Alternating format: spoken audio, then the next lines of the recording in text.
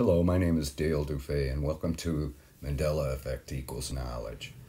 And we're going to talk about something that explains a lot of things and what we experience.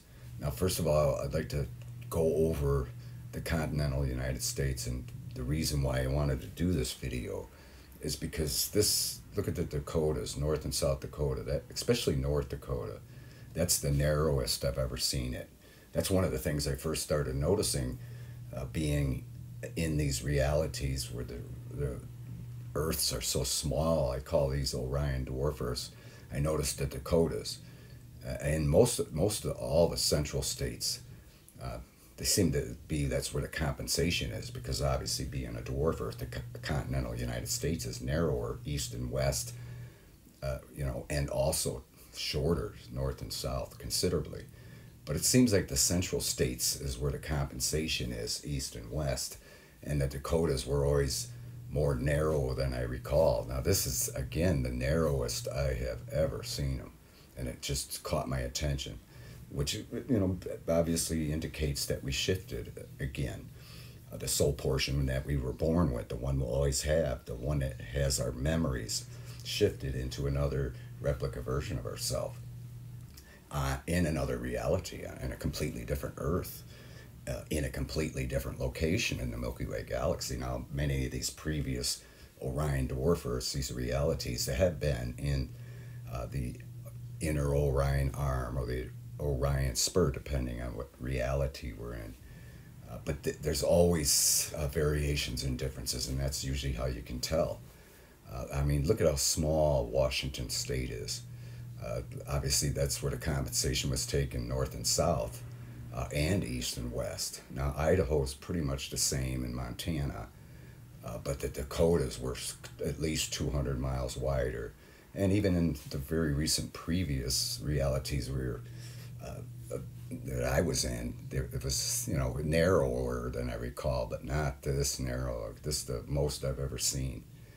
So it really got my attention. So I wanted to talk about I used to take trips from Naperville, Illinois to Denver, Colorado, ever since the mid-70s all the way into the 80s, and even I think recently, early 90s, 1990s. I've taken this trip dozens of times, Interstate 80 to Interstate 76.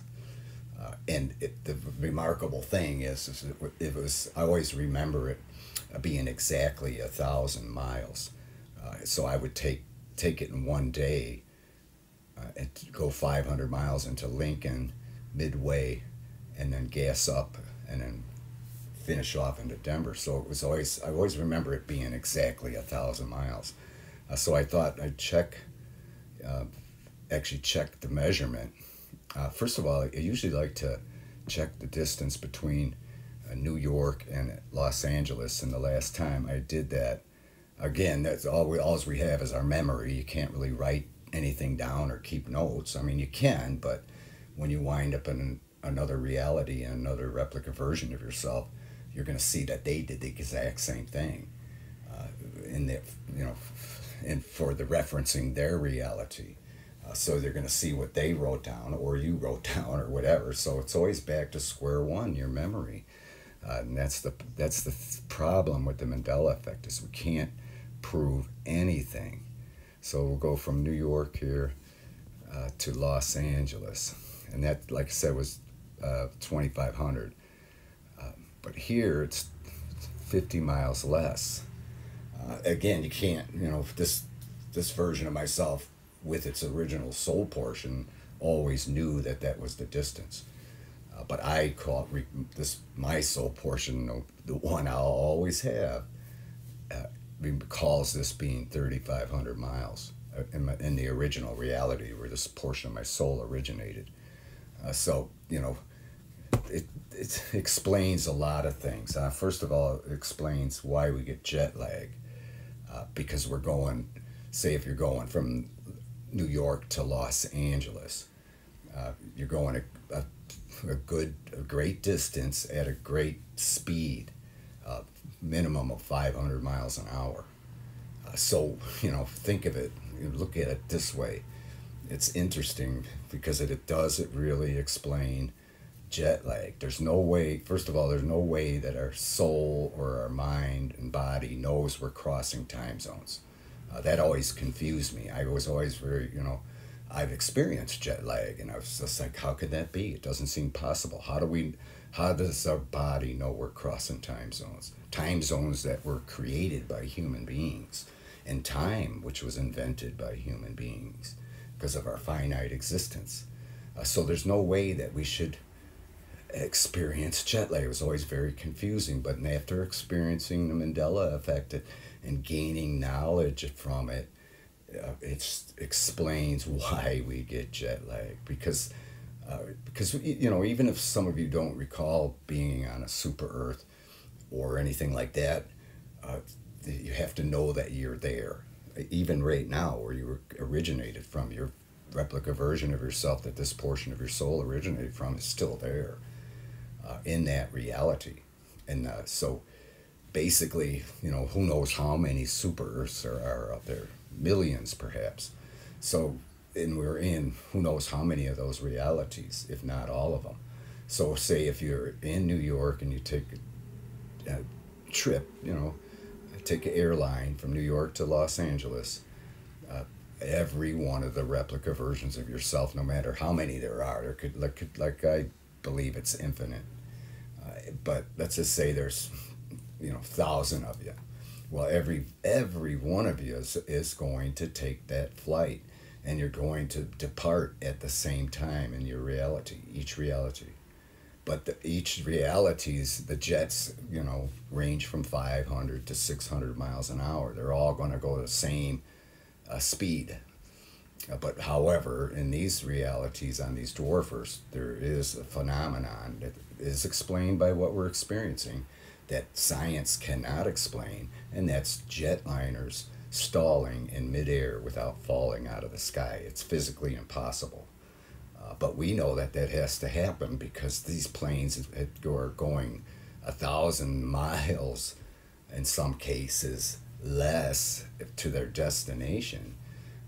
They literally have to stall out to compensate and let their counterparts with, all the replica versions of all the pilots and the passengers and everything to catch up. In a sense, it's a paradox, but that explains why the jets stall out. Now, it doesn't stall out enough to compensate entirely, but it does a little bit because it's that quantum entanglement that has to be maintained as much as possible. And of course, it can't maintain with this reality that we have to go great distances at high speed, thereby, getting jet lag. But it's so easily explained by what the Mandela Effect's revealing. The fact that there's realities where the continental United States is 1,000 miles less than it is in other realities. So the jets are all your versions of yourself are all taking this trip in all their realities, and they're leaving in the departure point at the same time. But they're all gonna arrive at the destination at different times in their reality. Think about it. In some cases, 2 hours. So that takes the quantum entanglement with our soul portions that are constant. It's important to realize they're connected constantly on a subconscious level, our soul portions. So we are totally unaware of it. That's why we don't know why we get jet lag. But the fact is some of the versions of yourself are going to arrive at the destination, in some cases hours before other versions of yourself do. So that's going to just put everything out of whack, because we don't, it's another thing we don't realize. It's why we were able to walk, breathe, function, do the things we do, is because we have that quantum entanglement with who knows how many replica versions of ourselves that have been sharing our soul since the day we were born. So that's, until all the replica versions of yourself settle down in the hotel and get to doing what they're supposed to do the next day, vacation, business, whatever, it's going to take a couple days for all their soul portions to get into synchronization again. And until then, every replica version of yourself And every portion of your soul is going to have that sensation of jet lag. Even the replica versions of yourself that arrive sooner, because of that connection, that subconscious connection. But that totally explains jet lag. I mean, think about it. That's what's really amazing about the Mandela Effect. It's helping us uh, get answers to things we've always wondered about. That's one of the things I've always wondered about because I've experienced it. And many have that fly. And there's no explanation other than we're crossing time zones and we're not used to the different time zone. But again, really, time is irrelevant. And the Mandela Effect is proving that. Time was invented by humans. We shouldn't be feeling that sensation if this was the only Earth in the Milky Way galaxy and the only reality. We would never feel that. But again, we wouldn't exist. We have to have those other realities. It's always been that way. That's the why we do the things we do. That's why, I mean, it explains everything. Why we have to practice, why we, why we get REM sleep. That's another thing. That's the time your soul is in synchronization. And you're not going to achieve that until with the jet lag until that's over with. Now, again, the further the distance, the more you're going to have it. Now, I flew from Chicago to Denver, and that 1,000 miles, in the reality I recall, and I never really got it, but when I flew to Los Angeles or San Francisco, I did get it. That was confusing to me. But again, it wasn't that great of a difference. I'll get to that. We'll measure from Naperville to Denver. I remember that being exactly 1,000 miles, but it's like 110 miles less here. So that's not significant enough to really get jet lag, because for the most part, all the replica versions of myself would arrive at the destination in Denver at the same time, within an hour, half hour. So that wouldn't be much. But the further distance we fly, the more you're going to get jet lag. But when you drive, you don't get it because it's not fat. They're not going. You're going a great distance, but you're doing it at 65, 75 miles an hour. So you're not going to. It's more time for your soul portions to remain in the synchronization throughout that trip. Now, some versions of yourself will obviously arrive sooner. Because many of you have noticed that it's closer to get to grandma's house than you remember. But you're not going to feel the jet lag because the speed is a lot less. So, but the Mandela Effect explains why we get jet lag, and that's what's amazing. So while we're at it, I'm gonna get back to the Dakotas, but let's measure. I'm going to go from Naperville, and this is the trip I used to take all the time, dozens of times. It was exactly 1,000 miles. And I remember it being 1,000 miles on the highway. Of course, you take I-80 and all of that, but it still was pretty close to as the bird flies. But here it is. Look at that, 892 miles. Or 95, let's just say. So it's 105 miles less than I recall. Again, this replica version of myself, when it had its original soul portion, along with all the versions of myself that have been sharing my soul since the day I was born, but knew that the trip was only 890 miles plus, little over. So it was no different to them. But they may be in the reality where it's a super Earth and the distance is 1,000 miles, and they're talking exactly as I am, but in different terms. And, saying how they recall it being this distance, and now it's 1,000 in that reality they're in. The one I recall. But it's just amazing how. Let's get to the Dakotas here. Let's measure from Fargo on the east side here. Let's measure straight across. I remember this being, 300-400 miles. Here, no, I mean 400 or 500 miles. I'm sorry, because I've gone across Nebraska, and I know the Dakotas. I know somebody that lives up there, or in South Dakota. They live in what was the name of it? I can't remember. Eureka, which is about in the center, right about up here, close to the believe that's the Red River, or but anyway, it's just, look at how narrow. This is the narrowest I've seen the Dakotas, and I totally recall it being at least that much wider. Even in the previous realities, but the initial reality that I recall that this portion of my soul originated, it was a roar like that going at 500 miles. Both the Dakotas. But here again, it has to be the state line has to compensate somewhere in these realities, but yet everything remains the same.